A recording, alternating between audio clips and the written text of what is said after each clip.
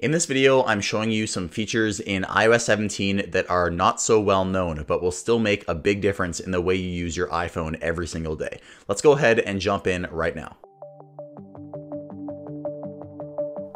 First up is interactive widgets. In iOS 17, widgets no longer simply link you to the corresponding application. You can now interact with widgets right on your home screen and actually get actions done without even opening up the application.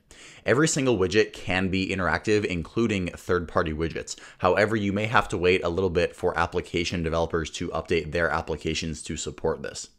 Some of my favorites that are built in right now to iOS 17 are reminders and music. I like being able to check off my reminders right from the home screen. Previously in iOS 16, I had to tap on the widget and then check off my reminders right from the application.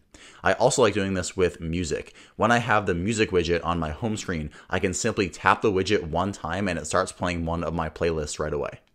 Next up at number 2 is for the AirPods Pro 2nd generation. Along with iOS 17, the AirPods Pro also got a pretty substantial software update. There are 2 new features for the AirPods Pro 2nd generation. The first one is adaptive audio, and the second one is conversation awareness.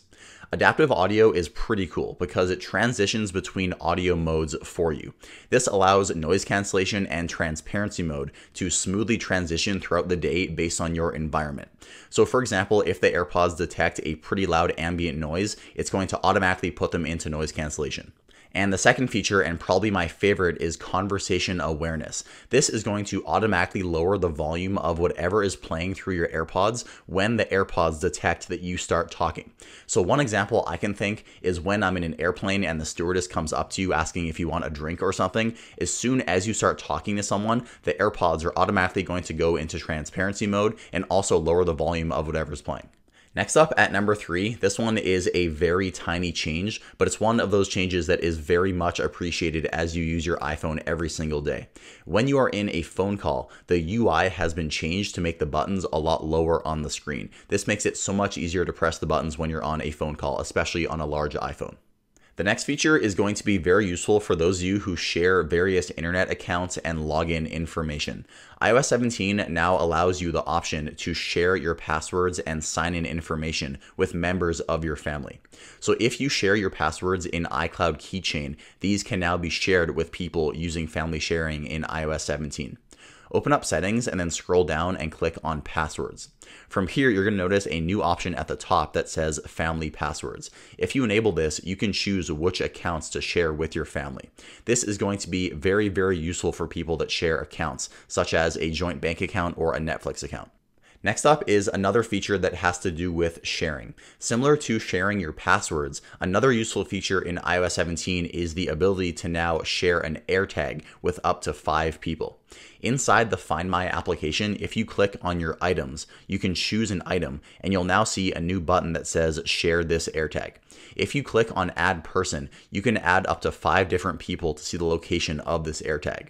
This is going to be very handy if multiple people in your household are using the same item, such as a suitcase or a bike, for example. Next up at number 6 is offline maps. Apple Maps can finally be downloaded and stored on your iPhone offline.